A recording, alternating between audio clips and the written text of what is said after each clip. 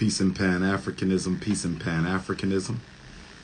Peace and Pan-Africanism, peace and Pan-Africanism.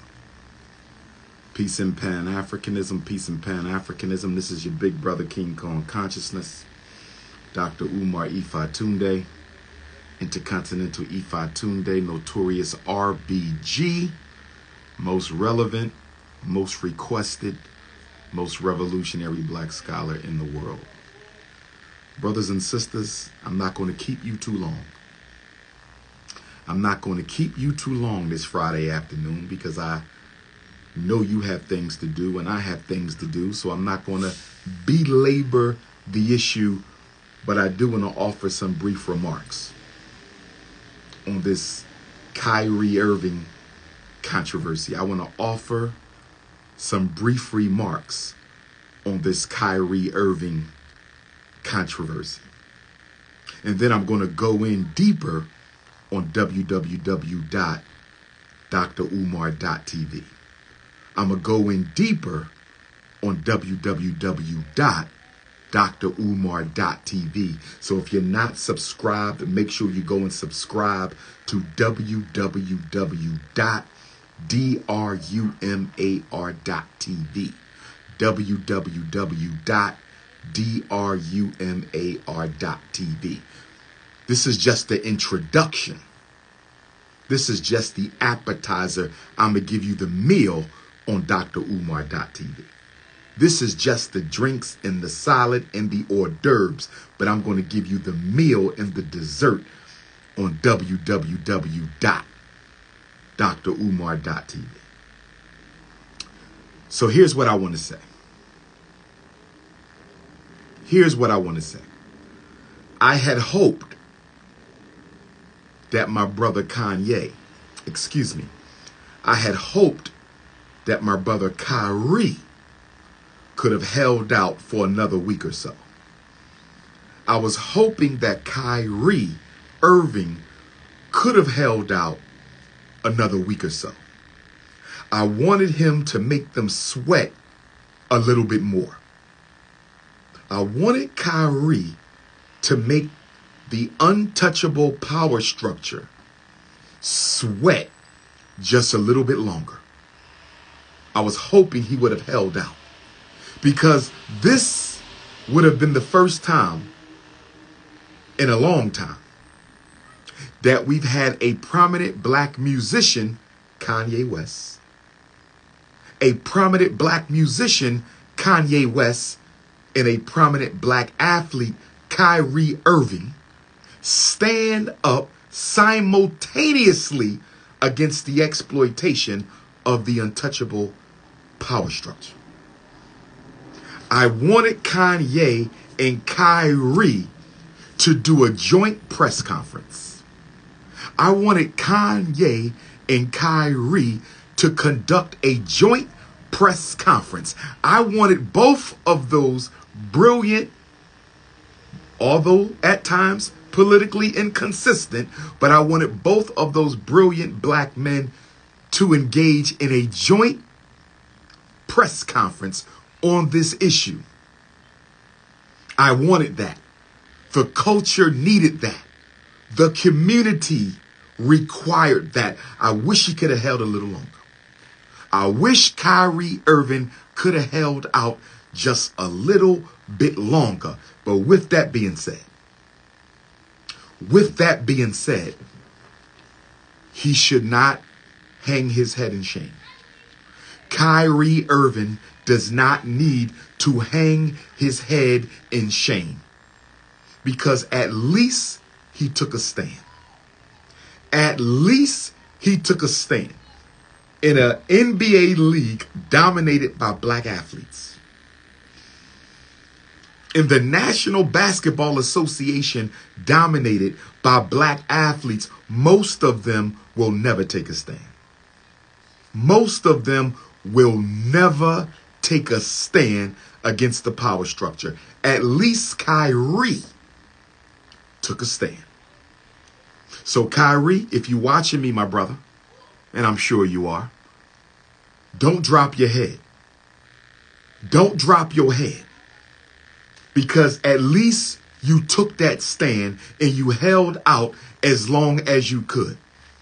And we didn't need you to be another casualty like Colin Kaepernick.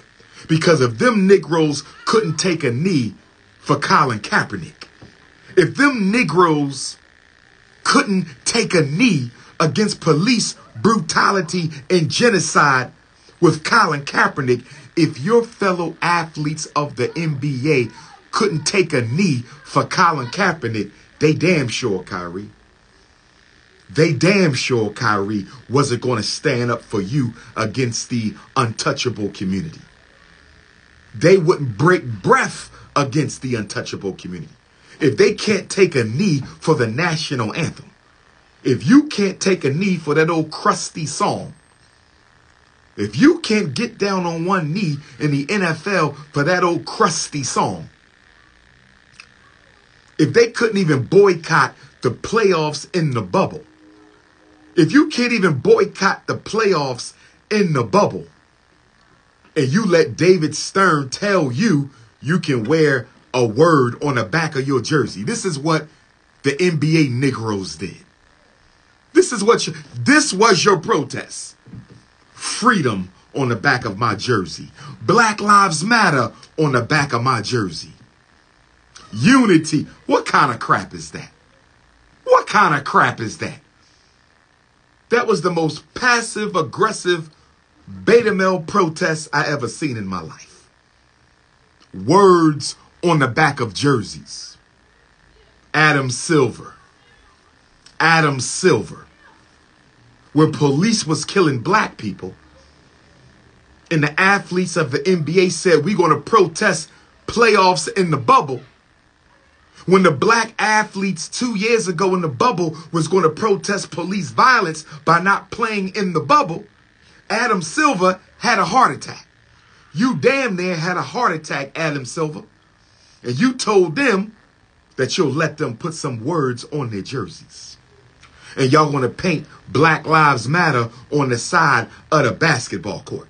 I want y'all to compare what Adam Silver let us do in the bubble 2 years ago when the Milwaukee Bucks players wanted to protest the NBA playoffs in the bubble.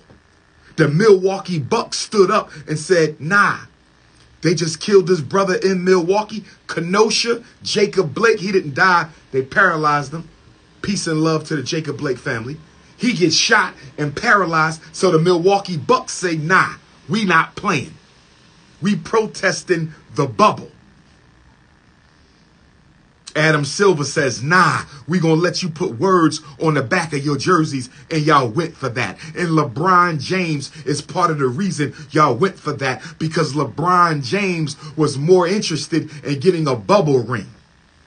Mr. Activism, LeBron James, who ain't done no activism yet, he wanted a ring. And so they made y'all sit down for LeBron James to get a fourth ring. Made y'all sit down for LeBron James to get a fourth ring. And then they sent Michael Jordan in to make sure LeBron James would stay in his lane. They sent Barack Obama and Michael Jordan in to have a conversation with LeBron James.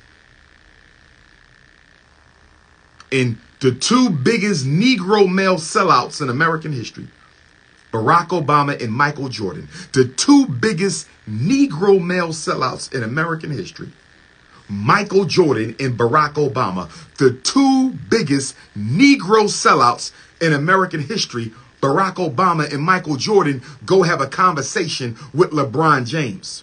And LeBron James says they told him to keep playing basketball. Mr. Activism, with a school full of white women in Akron. You said Jordan and Obama told you to keep playing basketball. That was your excuse. Barack Obama and Michael Jordan, the two top Negropeans in American history, top political Negropean, top athletic Negropean. And you say they made you play basketball. So Kyrie Irving, don't hang your head, my brother. Don't hate in your head, Kyrie Irving, because they wasn't going to stand up for you. Them NBA Negroes, they are too in love with that paycheck and them snow bunnies and that materialistic lifestyle. Nobody was going to stand with you, brother. They was going to leave you out there to dry like they did Colin Kaepernick, who still ain't got a job in the NFL yet. They was going to leave you out to dry like they did Colin Kaepernick. Black male athletes are some of the biggest political cowards the world has ever seen.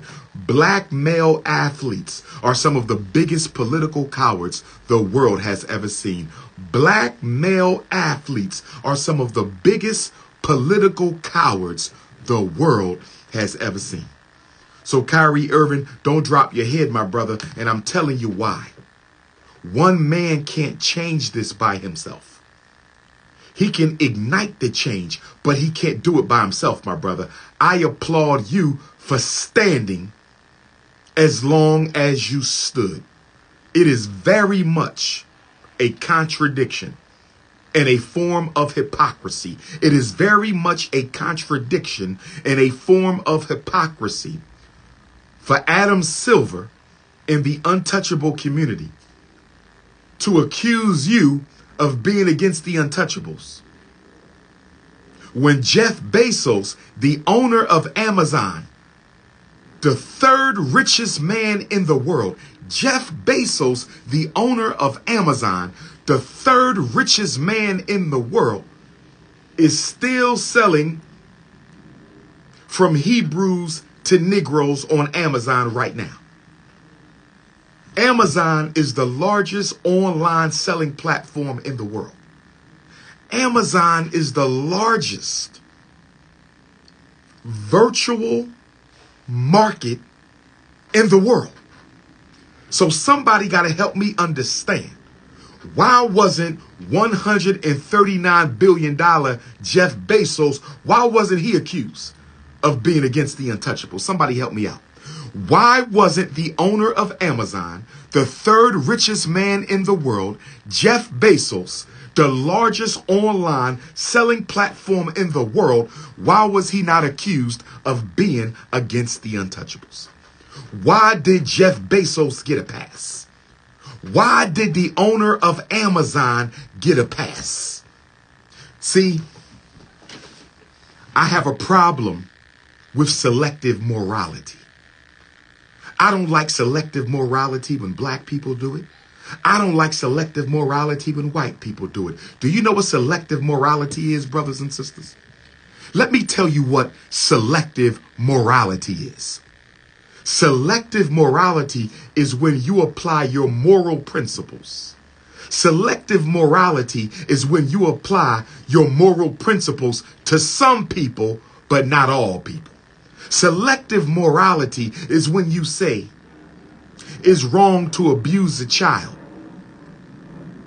but when your friends abuse a child, you overlook it. Selective morality is when you say it's wrong to steal, but when somebody in your family steals, you overlook it. Adam Silver, you are a hypocrite. The untouchable community, you a bunch of hypocrites. If that book, if that video is so disrespectful of your so-called heritage, why are you not attacking everybody who's promoting and selling that video and that book? Help me understand. If it's that bad, and Adam and Jeff Bezos has the largest selling platform in the world, so anybody who wants that book and anybody who wants that DVD, they're going to get it from Amazon. They're going to get it from Jeff Bezos, who's worth $139 billion, third richest man in the world, but y'all didn't send him no letter to cease and desist. When is Amazon Prime going to get a cease and desist letter? When is Amazon Prime going to get a cease and desist letter? When is Amazon Prime going to get a cease and desist letter like the one y'all gave Kyrie Irving? Like the one y'all gave Kanye West? So let me understand. If you white, if you are a Caucasian and you promote information interpreted by the untouchables to be an attack on their culture, it's okay. If the white man does it, it's okay. But if the black man does it, it's a problem. So do you know what that means to me? Do you know what that means to me? I'm going to tell you what that means to me. What that means to me is this is really not about hate against the untouchable community. This is not about hate against the untouchables. Because if it was, Jeff Bezos would have been served with a cease and desist. Remove that book, remove that DVD from Amazon Prime. Y'all ain't said a word to that man. Y'all ain't said a word to that man. So you're telling me you openly support the continued selling of a book and documentary that you claim to be against you. You openly support the continued selling and distribution of a book and documentary you claim is against your people. You openly support the selling and distribution of a book and DVD that you claim is against your people. So let me tell you what this is really about. This ain't about no anti this or anti that. This ain't about no hatred for the untouchable community. You know what this is about? This is about the untouchable community tightening the noose around the neck of its black male celebrities. I said this is about the untouchable community tightening the noose around the neck of its black male celebrities. I said this is about the untouchable community pulling that noose a little tighter. See, Kanye West, he loosened that noose up a little bit. Kanye West, as crazy and inconsistent as he is, Kanye West loosened that noose up a little bit. Kanye loosened that noose up a little bit. And whenever the slaves start loosening up the noose, the slave master got to pull them back in. He got to pull them back in. Because after all, the untouchable community has made a large portion of their wealth off the exploitation of black entertainers and athletes. Let me say it again. Oh, let me say it again. The untouchable community, one of their main avenues to wealth and power was on the backs of African people. Oh, yes. Oh, yes. Who are the agents in the sports industry? Not every agent, but the most influential agents in the sports industry and entertainment industry are untouchables. The major agents are untouchables. Oh, yes. How many owners of the NBA teams are untouchables? How many owners of the NFL teams are untouchables? You only have 2 real music companies left. You only have 2 real music companies left, and the CEO of both of them are members of the untouchables. The untouchables, according to Russell Simmons' words, according to Russell Simmons himself, Russell said, Snow Bunny Russell Simmons said that had it not been for the untouchables, hip hop may have never taken off. Russell Simmons said if it wasn't for the untouchables, there would have been no Fat Farm. There would have been no Rockaware. According to Russell Simmons, the untouchables invested in hip hop clothing. The untouchables invested in hip hop music. This is Russell Simmons talking. Russell said, had it not been for the untouchables, hip hop may have never taken off. But let me say this to you. Investment is a deceptive word for exploitation. Investment is a deceptive word for exploitation. See, when Russell says they invested in hip hop in the early years, Snow Bunny Russell Simmons said they invested in hip hop in the early years. So what you're saying, Russell, is they saw the potential in hip hop early on. And because black people didn't have the wealth to control the financial side of hip hop, stay with me, brothers and sisters. Understand, overstand, and understand me. Understand, overstand, and understand me. We didn't have the money to invest in hip hop and keep it a black owned industry. We didn't have the money to do that. So the Untouchables saw that this might be something. This new form of music might be something. So what we're going to do is we're going to give them the seed money to get hip hop up and off the ground. And after we give them the seed money to get hip hop up and off the ground, we're going to take it over.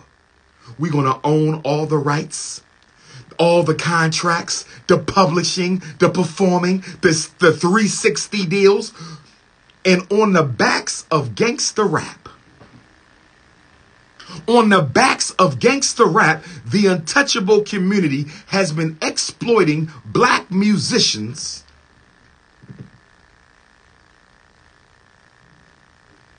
since the early 1900s, and they own gangster rap. They own hip hop.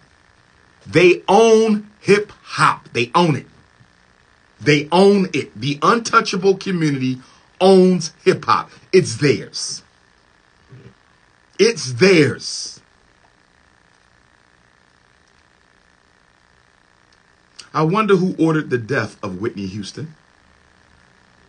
I wonder who ordered the death of Michael Jackson. I wonder who ordered the death of Kobe Bryant. I wonder who ordered the death of the artist known as Prince. I wonder who ordered the death of Jimi Hendrix. I wonder who ordered the death of Tupac Shakur. I bet you most of them were untouchables. Yup. So the main way that the untouchable community became who they are is on the backs of black people. Yesterday and today. You exploit black music. You exploit black athletes. Yes, you do. Yes, you do. You exploit black actors. Yes, you do. Who built Hollywood? Was it not untouchables? Was or was not the founding fathers of Hollywood members of the untouchable community? Yes or no? I'm asking a question. Were the founding fathers of Hollywood members of the untouchable community? Are the major sports agents members of the untouchable community? Are the CEOs of most music in Hollywood and sports companies, are they not members of the untouchable community? I'm asking a question. And now you want my brother Kyrie Irving. They said Sean Marks of the Brooklyn Nets. Sean Marks of the Brooklyn Nets. Sean Marks of the Brooklyn Nets is requiring Kyrie Irving to go meet with leaders of the untouchable community. See, this is the humiliation. This is why I was hoping Kyrie would have held out a little longer, because Kyrie, they don't want no apology. They want to humiliate you. Kyrie, they don't want no apology. They want to humiliate you. And this is one thing that Kanye got right. Even though he issued his apologies too, but Kanye understands something a little bit better than Kyrie, or maybe not better, but he has the freedom to do it a little bit better. Kanye knows they don't want no apology. What do they care about an apology? They don't want no apology. They want to humiliate you. They want to emasculate you in front of your own community. This is about domination of alpha male energy. This ain't about no apology. This is about the destruction of revolutionary black alpha male energy. That's what this is. They don't care about no damn apology. All week on the news, what they kept saying? All week on the news, what did they keep saying? All week on the news, what did they keep saying? Kyrie Irving says he accepts responsibility. Kyrie Irving said he accepts accountability. Kyrie Irving said he embraces every culture, every walk of life, every religion. But then they came back and said, he didn't say, I'm sorry. See, I'm sorry. He did not admit guilt and shame to us. So then Kyrie says, I'm sorry. Y'all want 2 words? I'm going to give you 2 words. I'm sorry. And then Sean Marks pops up, and Sean Marks said, no, Kyrie, that's not enough. You have to go and sit down like a 3-year-old in preschool. You have to go and sit down like a 3-year-old in preschool. You have to go and sit down like a 3-year-old in preschool and get lectured by leaders of the untouchable community. You have to let them teach you about their culture like you don't already know who they are and where they come from. So now Kyrie Irving has to go sit in the timeout chair. 30-year-old Kyrie got to act like a 3-year-old toddler now. 30-year-old Kyrie got to act like a 3-year-old toddler now. 30-year-old Kyrie has to act like a 3-year-old toddler now. He has to go sit down in the timeout chair and let the leaders of the untouchable community, who've been exploiting his people since they got to this country, who've been exploiting his people since they got to this country, he got to act like he did them wrong and let them educate him. See, this is the humiliation. This is the humiliation. They don't want apologies. They want to emasculate you. Cut your damn nuts off. That's what this is about. We're going to embarrass you. What did Willie Lynch say? What did the Willie Lynch letter say? The Willie Lynch letter said, go get you the biggest Negro. Get the meanest, toughest buck you can find on the plantation. Bring him outside, the Willie Lynch letter said. Line up all your slave men and line up all your slave women. And you're going to whip that buck, beat him into an inch of his life, drag him, suffocate him, choke him, stomp him, punch him, humiliate the strongest one in front of the women and the other men. They will learn vicariously not to challenge your authority. And then after you have humiliated the biggest buck, the strongest buck, you then tar and feather that buck. You tie one leg to one horse going in one direction, and you tie another leg to another horse going in the other direction. And you beat both horses so they run in opposite directions and tear that buck's body in half. You have effectively destroyed the black men's confidence in that brother. You have effectively destroyed the black woman's trust in that black man. The black woman will never look to him again for protection. And she will be so afraid that her son will grow up and make the same mistake and end up the same way that she will raise her son to be a wimp.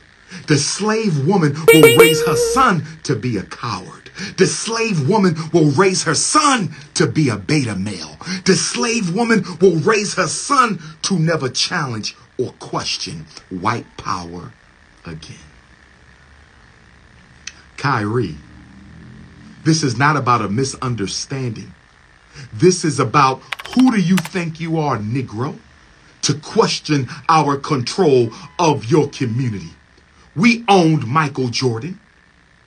We owned every athlete y'all had. We owned every artist y'all had. We couldn't own Michael Jackson, so we killed him. We couldn't own Prince, so we killed him. We couldn't own Jimi Hendrix, so